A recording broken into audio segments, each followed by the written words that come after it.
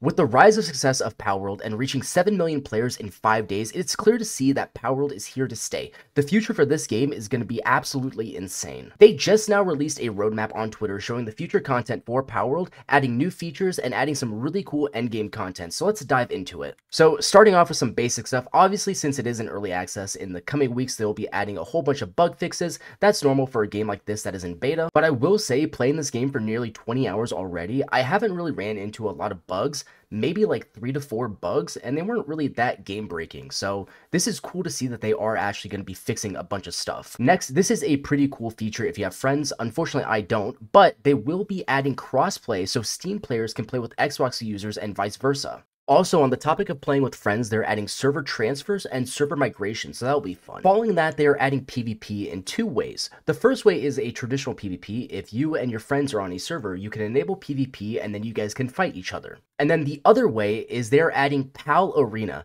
This is PvP for your pals. Unknown how this will work, but it does seem like a really cool feature. Now let's get into some more juicy stuff. So this is kind of like the new content that they will be adding. So they mentioned that they will be expanding the map and adding more islands to explore, which is really cool. I love exploring this game already, so this is going to be awesome. They also said that they'll be adding more pals into this game. Currently, there are only 111 pals, so it's going to be really cool to see brand new pals. If I had to guess, before this game comes out of early access, I would have to assume that there will probably be about 150 to 170 pals in this game. They also said that they'll be adding brand new bosses to this game. As of right now, there is only 5 bosses in the game, but if I had to guess, with the release of new islands, that's where these new bosses will be.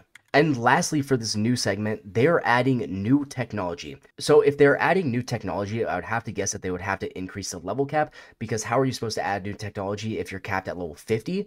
But I don't know how this will work. It'll be interesting to see how they release the new technology. And finally, the last thing that they mentioned, which I'm super excited for, is what I believe a new endgame content. We will be seeing actual raid bosses into the game. So that is everything that they shared on their roadmap on Twitter. If you guys did enjoy this, let me know down below. I love covering stuff like this, and if you guys want to keep up to date with everything PALWORLD, make sure to subscribe, and I'll catch you guys all in the next one.